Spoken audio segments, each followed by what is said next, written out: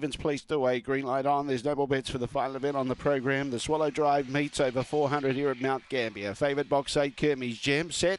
Away, Trouble Waters began well. Kermy's Gem was only fair away, but mustering around the outside. Trouble Waters leads away. Kermy's Gem, big threat, only a length and a half away. She runs up the track and takes him wide. Calabrese Bullet in the third placing. Behind those Dark Origins is dropping back through the field, not running at all.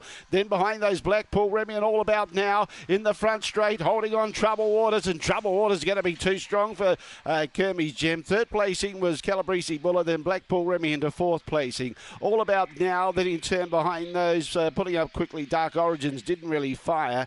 Jacobite Hammer and Latissimus Dorsai at the tail end of the field. The time was around 23:40. Double for Tony Hendrickson. Trouble Waters the winner. Good jump. 23:39 the time. Run home was 12:38. It's 185, 185. 6 will be fourth. 185, 6 the judges' number.